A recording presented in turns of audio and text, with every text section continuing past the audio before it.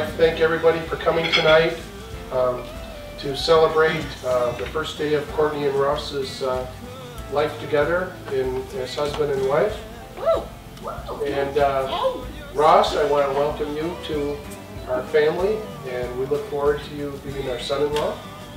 All right, I'd like to congratulate the two of you and wish you a long and happy, prosperous life together. And so it's one of those things where I look at her now and I say, yeah, that's my sister, and she's way cooler than me. So here's the Courtney and Ross. I love you both.